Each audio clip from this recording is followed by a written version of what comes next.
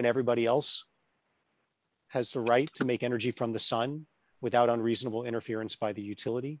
I'm the one and only paid staff person. Everything else is just volunteers, grassroots, the whole shebang. Our board of directors is solar users, people who have solar from around the state.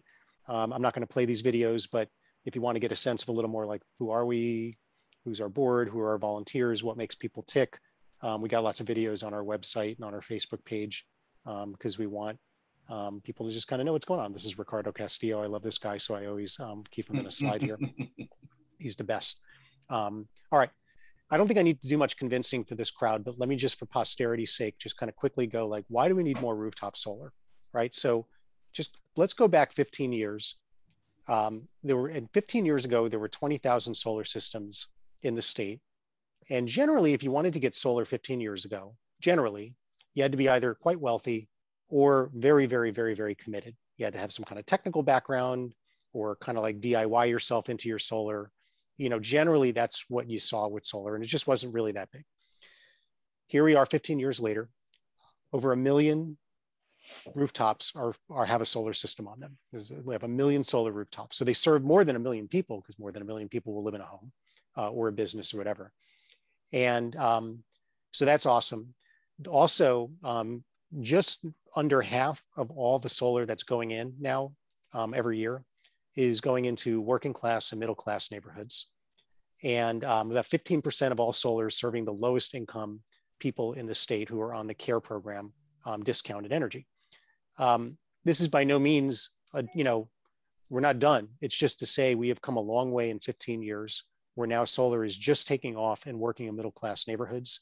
And we have the potential to have millions of people being able to get energy from the sun on their home, on their apartment building, business, school, etc. Why do we need more of it? The way we look at it is a couple of things. First is people ought to have control over their energy bills. People shouldn't have to choose between buying groceries or paying their utility bill. And in general, even if that's not the position you're in, it's an awesome technology. People should be able to use it to become more financially independent, self-sufficient, rather than giving their money away to PG&E or some kind of private monopoly. But also power outages.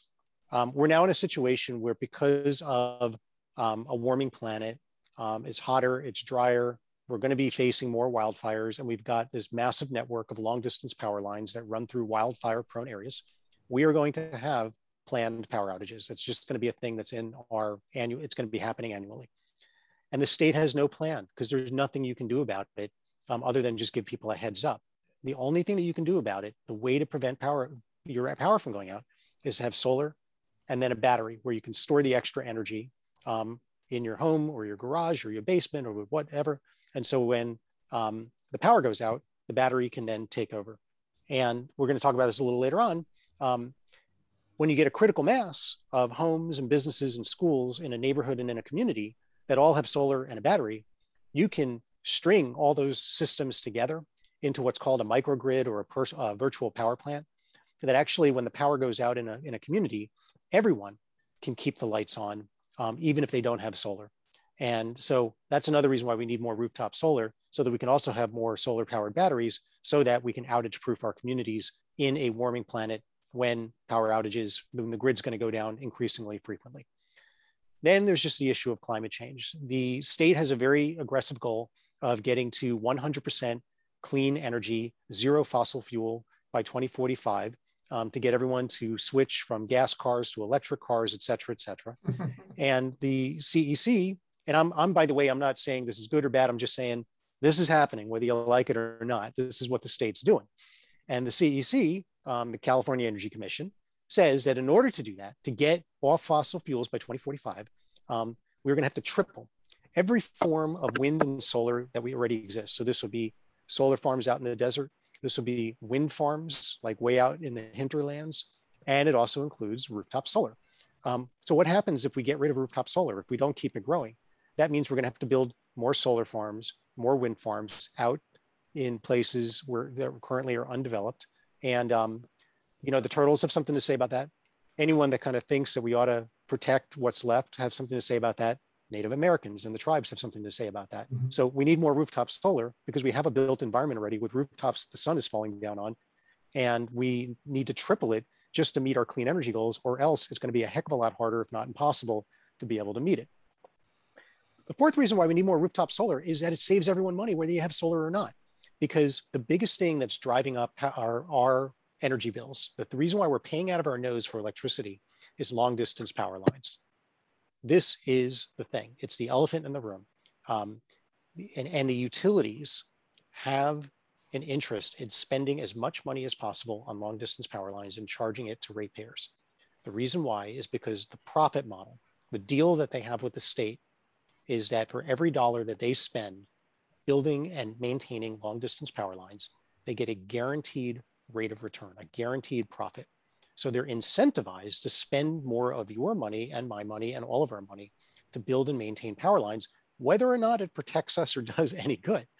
And so as a result, over the last decade, power line spending has skyrocketed. You can say this is commensurate with the increase in electricity bills, and utility profits have skyrocketed, commensurate with long distance power lines. There is one thing that mitigates the cost of long distance power lines, and that is rooftop solar. And the reason why is when you make your own energy, you don't use long distance power lines. When you give your surplus energy over to your neighbors, they don't use the long distance power lines. And that reduces wear and tear, which means you have to spend less on maintenance and you don't have to build as many new power lines. And in 2018 alone, the state canceled 20 massive long distance power line projects and saved the state in that year alone $2.6 billion, which benefits everybody, 1 year alone. So we need more rooftop solar because it just makes the whole grid cheaper. Over the next 30 years, when we're going to have to be making this big transition, we don't have to build as many solar farms, as many wind farms, as much long distance transmission, and that's good for everybody. So then utilities, you would think, okay, great, good, we're set. But no, because the utilities want to double the cost of going solar. And so that's what the fight is about. The particular policy that is at issue here, you have heard it, and somebody mentioned net metering. Just quickly, here's what net metering is. So if you have solar, mostly you're making the energy, you're consuming it, so it's powering your lights and your fridge and the whole shebang. But you many times are going to be making more energy than you're using. And when that happens, the energy goes out of your house, through the wires, and into your neighborhood. And then the utility takes that energy and it sells it to your neighbors. And then you get a bill credit that's equal to what they sold it to the neighbors. And that's net metering. And then the next time you use the grid, that bill credit applies. And that is the key foundation of rooftop solar.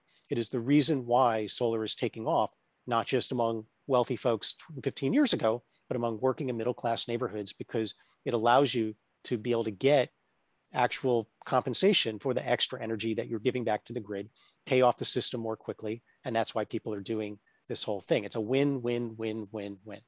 The utilities hate it because they're a monopoly, and monopolies don't like it when all of a sudden they have to pay somebody else for something that they said, oh, no, wait, we do it.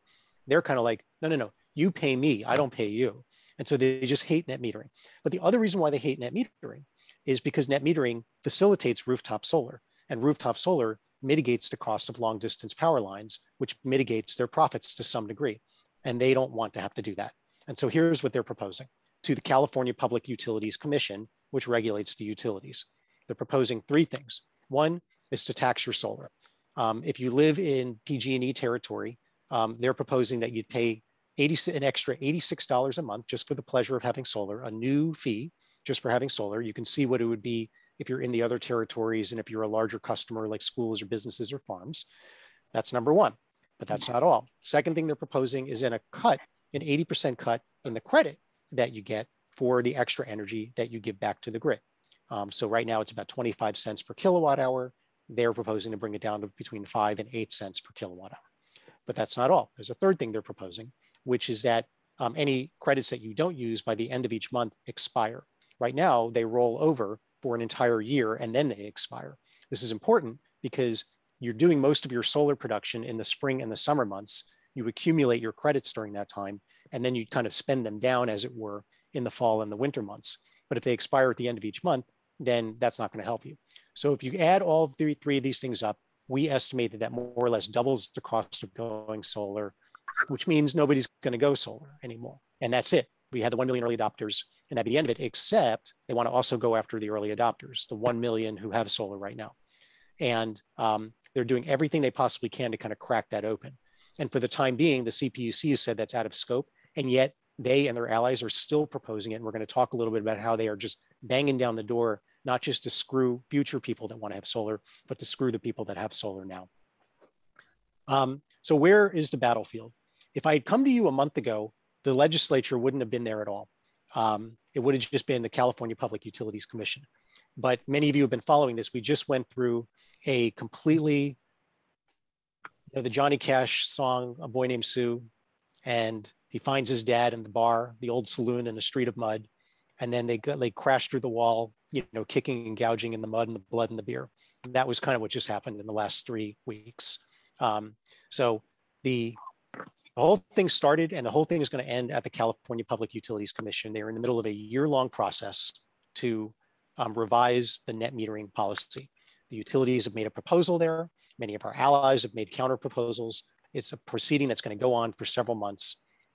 The utilities were not content to just fight at the California Public Utilities Commission. So a couple of weeks ago, they got some of their lackeys in the legislature to introduce what you might have heard as AB 1139. And what that would have done is essentially bullied the CPUC to accept the proposal that the utilities put on the table. And so that's what AB 1139 was about. I think as many of you know, and many of you participated in, and I thank you for participating in this, there was an extraordinary public backlash to AB 1139. Extraordinary, like Assemblywoman Buffy Wicks, I'm thinking of a Bay Area legislator, reported getting 1,500 phone calls from constituents in opposition to the bill. We got routine reports that lawmakers were getting, probably the smallest number of calls that went in was like 300 or 400 phone calls from constituents. It was extraordinary. And even though the bill was being pushed by the most powerful special interests in the legislature, the people prevailed and the bill was defeated. So that's good. Thank you for any work that anyone here did in contacting your lawmaker and spreading the word. But all this means is we have now just one battlefield, and we still have a problem. The utilities are going after solar. So that's kind of where this is all at. But really, this is the guy that it really comes down to.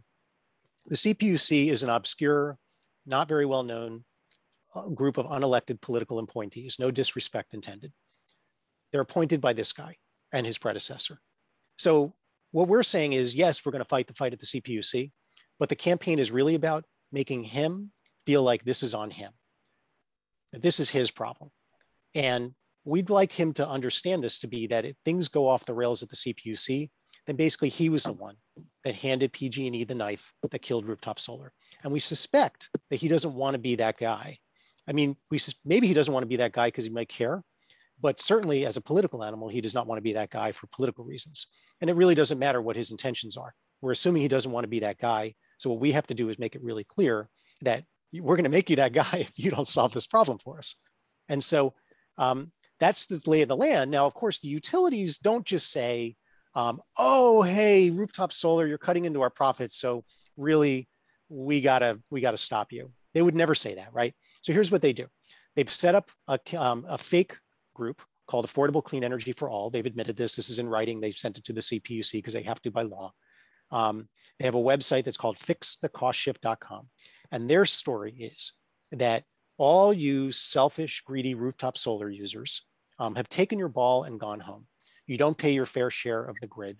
And on top of that, you get this sweet net metering subsidy. It's not a subsidy, but they call it a subsidy, that is overly generous and is like way more than what your solar is worth.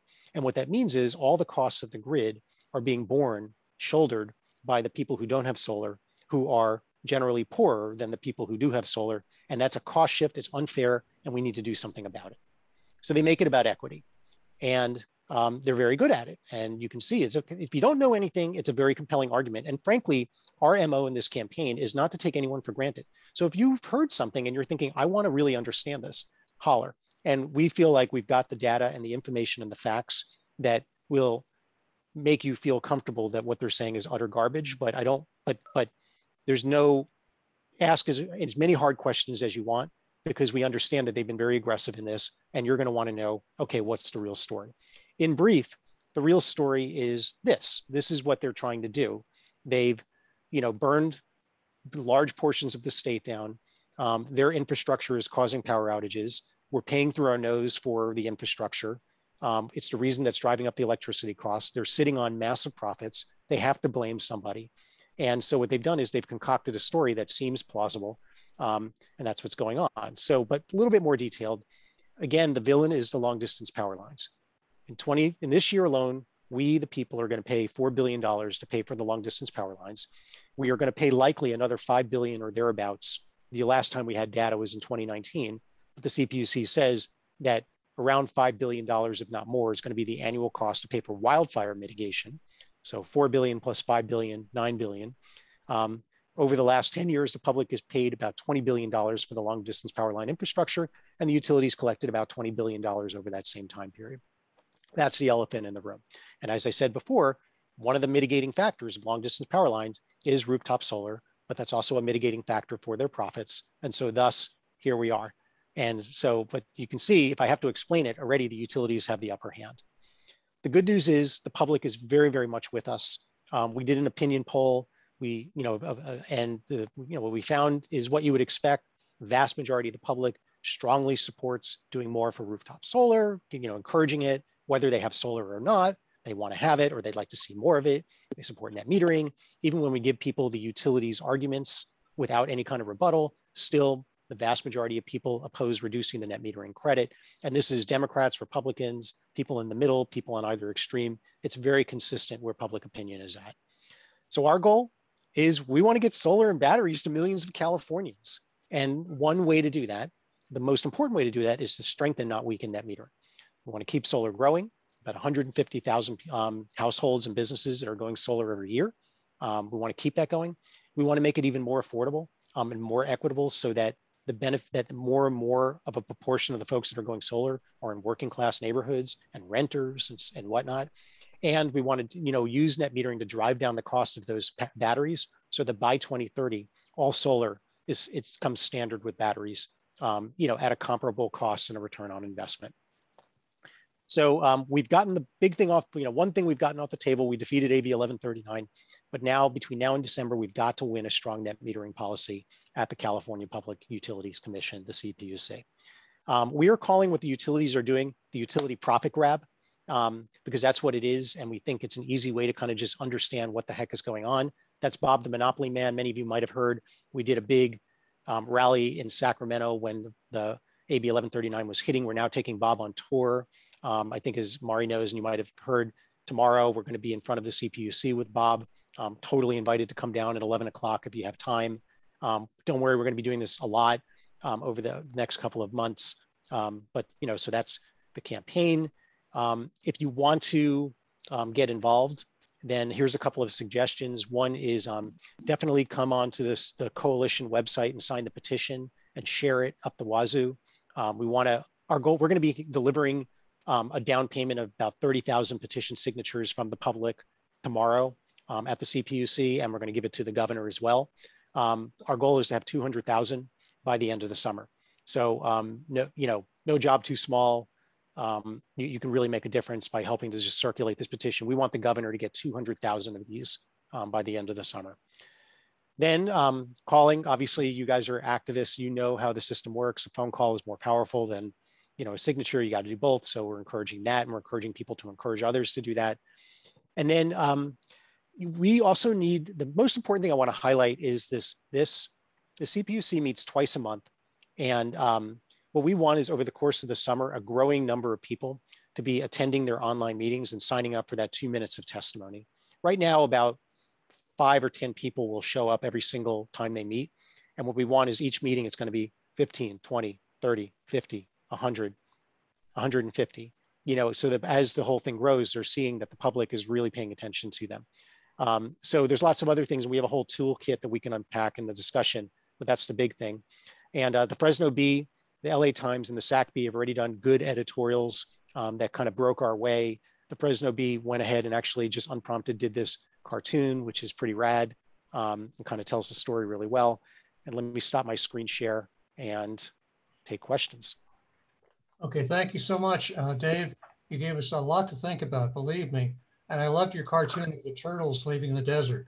That reminded me of Bernadette Del Charo, who's with the Solar and Storage Association, said in an article that was quoted in the Chronicle, you don't need to build the big power plant in the desert anymore because the big power plant is in the rooftops of San Francisco.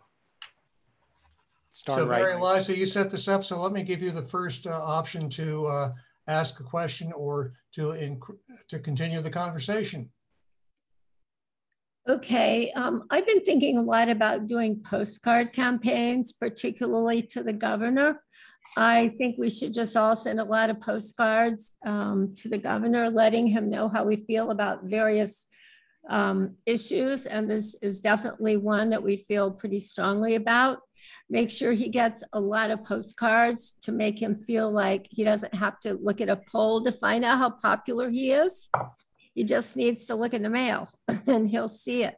So my first question would actually be, what, if any, are the more difficult questions that you're getting from people who don't understand what's going on with solar? Yeah, I think the top one is going, hey, I heard that rooftop solar, you know, they don't pay their fair share in the grid and that they're increasing costs for solar users. And I heard a number that said that actually rooftop solar is causing people that don't have solar to pay $200 a year more in electricity bills. You know, what's going on there? Because I don't want my solar, I don't want solar to be hurting people who are low income. That seems terrible. That's my top thing that we get. Now I can rebut it, but you asked me only, I'm answering one thing at a time. So okay, that's the question I get. Okay, how would you like to rebut it? We can play the debate game and I can play the utility and you can play the warrior and see who wins. I can probably play the utility better than the rebuttal. I mean, so first off, I think you heard me say twice, so I don't want to repeat myself too much. You know, the thing that's driving up electricity costs for everybody is long distance power lines. The thing that is reducing the cost of long distance power lines is rooftop solar. And that's because when you make your own energy, you don't use the power lines, which reduces the maintenance costs and the new investment costs. That's the main thing to understand. But if I was just to unpack this one step deeper, if you start really paying attention to this issue, you are going to come across numbers from the utilities, numbers from the CPUC, numbers from CPUC's consultants, numbers from groups where you're going to be like, well, wait, they can't be wrong. So there's a couple of groups that are unfortunately allied with the utilities. They're outliers, but you've heard of them. NRDC, the Natural Resources Defense Council, TURN, the ratepayer advocate, the Haas School of Energy at UC Berkeley, run by Severin Bornstein. This is part of the utility echo chamber. You'll see them repeating these numbers. So you might go, okay, Dave, that makes sense. Long distance power lines, the rooftop solar mitigates, but why I'm hearing these guys say there's a $200 a year per ratepayer number, $3 billion a year. How do they get that number? Are they just lying or like, what do they do? And so the answer there is that all the entities in the utility echo chamber more or less use the same 3 or 4, let me try to be charitable about this, questionable methodologies to calculate their cost shift number. Let me just give one so that I'm not talking, we can move on to other questions, and if people are interested, you can unpack. But let me just give you the top methodology trick that they all use to try to make it seem like rooftop solar is a problem. What they do is they count all of the electricity that rooftop solar owners make and consume at home or at their business, and they count that as a cost to other ratepayers. So it's like saying, if you grow your own vegetables in a garden and thus you don't shop at Safeway, or you don't shop at Safeway as much, you are responsible for rising rising vegetable prices at Safeway. I will just say one other editorial comment, although I feel like this speaks for itself, is, you know, if you just kind of think like what's the foundational principle of ecology, which is reduce the footprint, right? Reduce your footprint on Mother Earth, reduce your footprint on society. And we've kind of said like generally doing that is good. It's good for society. So you have all these people that have invested in a power plant on their roof so that they make their own clean energy and they don't burden the grid, they don't burden society. And they've somehow figured out a way to use math to make it seem like they are burdening society. It just twists ecology right on its head. So there's more where that's coming from, but that's how they get to these numbers that then cause mass confusion among the insiders in Sacramento. We find that once you step outside of the inside, when you get to kind of Joe public, people are kind of like, yeah, you know, of course, but here we are. Thank you, Dave. I just want to remind people that if you use that little raise hand icon on the right-hand side of your screen, we can go that way. But also, I just wanted to get to Glenn because he actually raised his physical hand. Heavens, So, you know, and it's starting to hurt. I've kept it up for so long. You know, I have 13 solar panels, and you now have made me really want to have a battery. But the Tesla battery is $10,000. I don't want to spend that much money. Can you tell me a good battery, and I'll buy it this month? Well, yeah, I have solar. I don't have a battery for the same reason. It's pretty spendy. You know, I'm just a middle-class schmuck, you know, just trying to make my way through the world. And we don't make product recommendations for reasons you can understand why. Our website does have tips. If you're shopping for a battery, or even if you're shopping for solar, we have tips. So like a methodology you can use to make sure that you're getting a good deal. But look, batteries are happening. Like, you know, we're all going to have them eventually. And it's just a question of the price coming down to the point where then you feel like you're getting a return on investment and that you can afford it. And sometimes it just means being patient. You know, we finally are leasing an electric car. You know, it took a long time for me to feel like we could afford something like that. And now we are. The batteries will come like that too. So what I say is don't get something if you're not comfortable with the price, you know, get it when it feels right to you. And our website, our consumer guide, the button at the top, this is the solarrights.org site, has tips that are kind of methods you can use. And you can revisit that every couple of years. You know, if you feel like, okay, is it different now, or the price is different, and you can call those installers back and get another bid. Thank you. Great, thank you. Okay, Claire, you have a question. Yeah, I'm approaching this a little differently because my experience is that I retired from the city's PUC. And I actually think that this fire mitigation cost is part of the cost of business for PG&E, and it's on them, and they shouldn't be passing it to the rest of us, but that's a separate issue. The San Francisco PUC is an enterprise department, and the energy that we sell, mostly to the western grid of the United States, comes from hydroelectric power. So we sell water. We have all of our water customers on the peninsula and all up and down the state.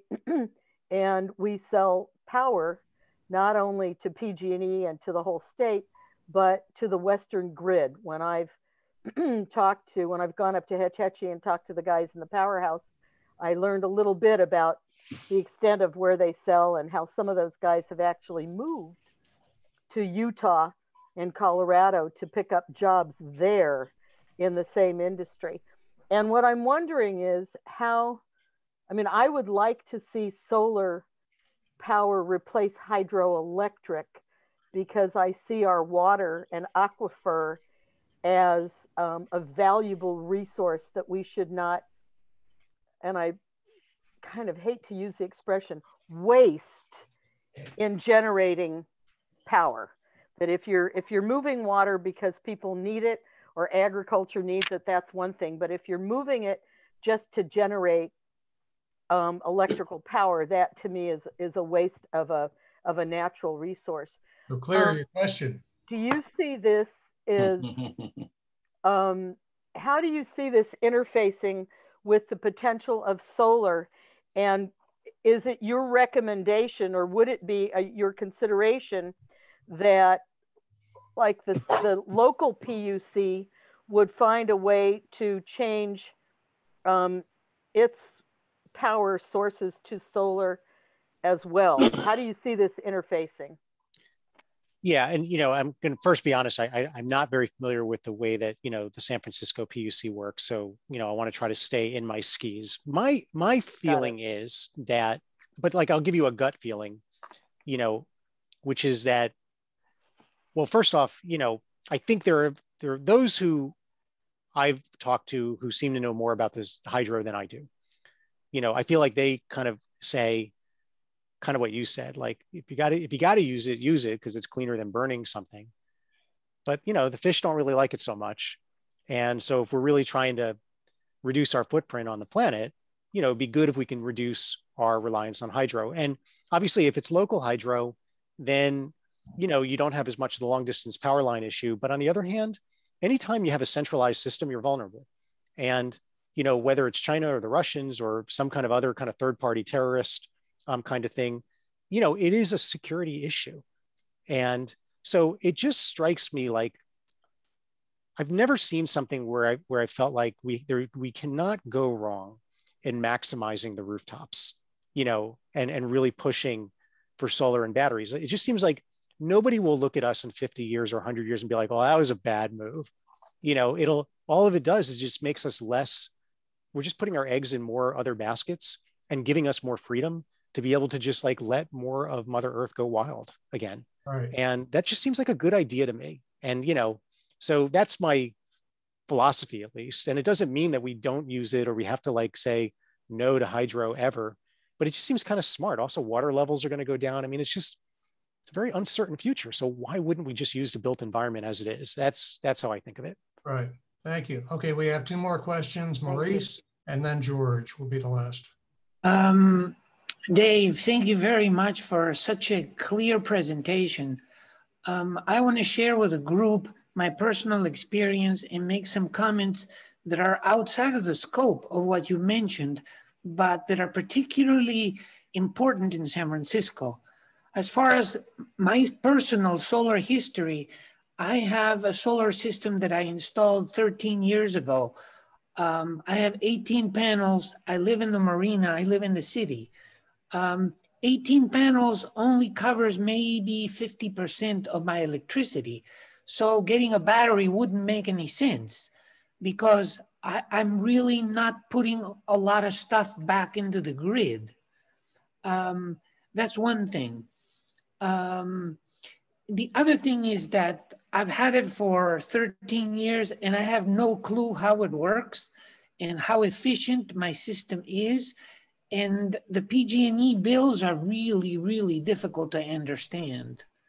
I don't know if you can have some comments about that. That's my personal experience that I wanted to share. The comments that I wanted to make regarding solar in San Francisco is that we've got an environment, a political environment that is pushing construction and raising heights.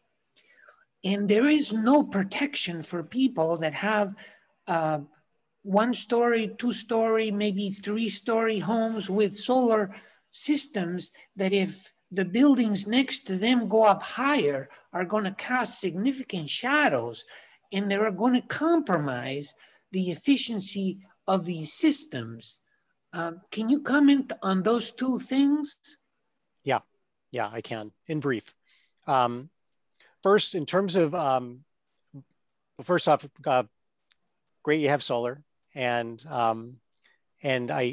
batteries, just like solar isn't for everybody, batteries won't be for everybody for the reasons that you give.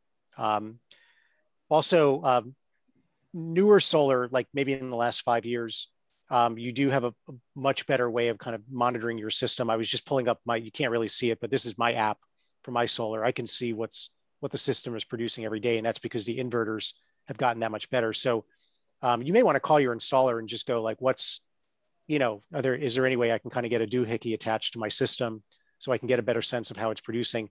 Good luck trying to read your PG&E bill. I've given up myself. I just want to know that my solar is producing and then, hope it's working. As for the issue of, right. Let's say the city is getting denser, higher buildings and that kind of stuff. I've felt, Mari and I have talked about this, is that it definitely seems to me like there ought to be some really clear protections for existing solar users when there is new construction. And it seems like there's common sense ways to kind of deal with all that. But it obviously has to be kind of a principle of going, anyone that adopted solar, that's good. And if a building is going in that's going to cast a shade, that system needs to be made whole, that owner needs to be made whole.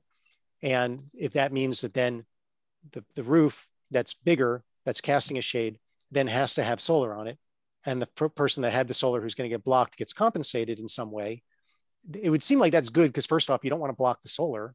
That's good for just the greater good. And then also there's just kind of like some fairness here.